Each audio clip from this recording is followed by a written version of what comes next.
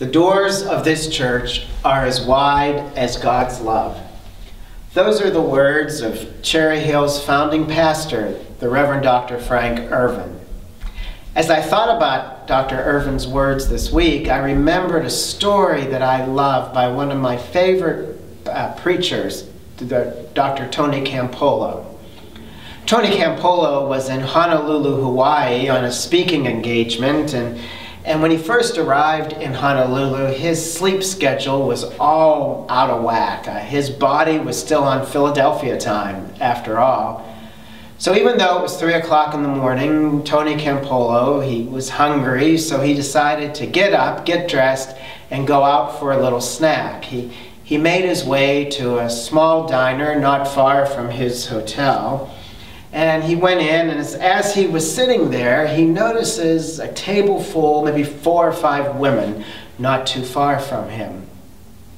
Well, it only took him a few minutes to realize that this was a table full of prostitutes.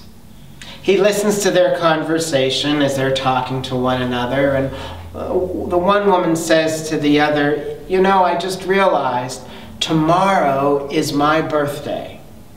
After midnight tonight, I will be 30 years old. And look at me. I'm still a prostitute." Well, they all started to kid her. The woman's name was Cindy, and she said, "You know, all of you really ought to take me out to dinner tomorrow night, or throw a birthday party for me since it's my birthday." And all the other women started to laugh, and they said, "Oh, yeah, Cindy, that's what we'll do. We'll throw a birthday party for you. For heaven's sake, you're a prostitute after all." And they were just giving her a really bad time. As Tony Campolo sat there and listened to them, he realized they had really hurt Cindy's feelings. Cindy wore a mask, and she didn't let them know that they had hurt her feelings or how disappointed she was, but Tony could see right through that mask. Well, when they had all cleared out, Tony went to the owner of the diner and said, "Do they come in here every night?" The owner of the diner said, "Yes, they come in here like clockwork, 3 o'clock a.m.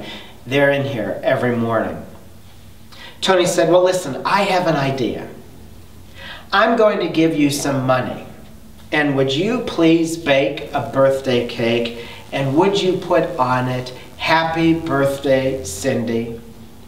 I'm going to go out later today, and I'm going to buy some streamers and some balloons, and we'll get some birthday hats, and we will decorate this place."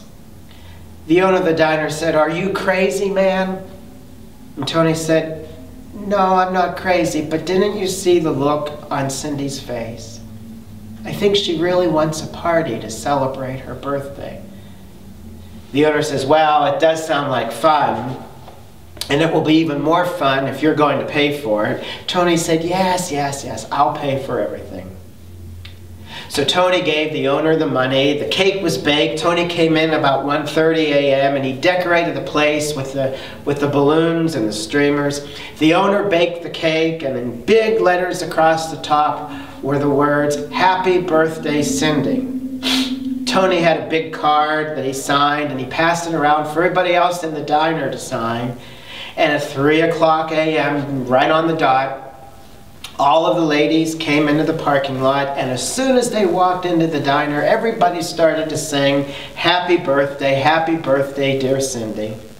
Tony came out from the back carrying the big birthday cake, and he gave it to her, and all the other women were cheering and laughing, and everybody in the diner was celebrating. Tony looked at Cindy, and she had tears streaming down her cheek. She said, "I don't know what to say. I've never had a birthday party or a birthday cake in my whole life." And she took the cake, and she ran out of the diner in tears. Everybody was bewildered, and there was a dead silence, and nobody knew what to do. Tony said, "This has been a very meaningful moment for Cindy. Would you please allow me to have a prayer for her?" And right there in the middle of that diner at 3 o'clock in the morning in Honolulu, Hawaii, Tony had a prayer for Cindy.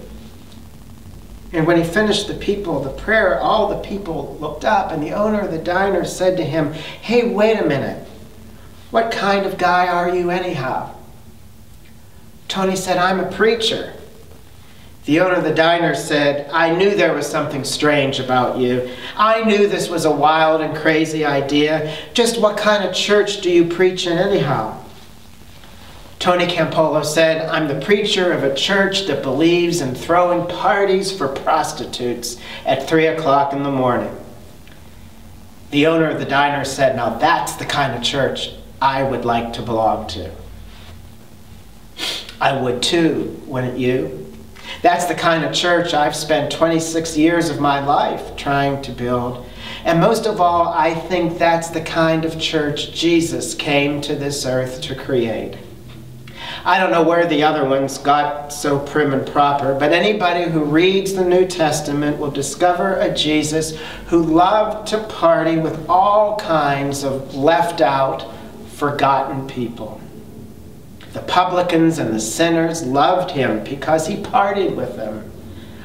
You might remember that even the lepers found in him someone who would sit and eat and drink with them.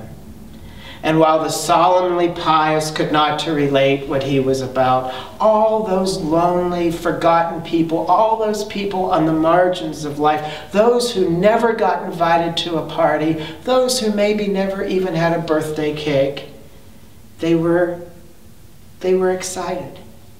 They took to him because they knew that he accepted them just as they were. So that's why I love Dr. Irvin's words so much. The doors of this church are as wide as God's love, because that means everybody's included, even you and me. Have a good week.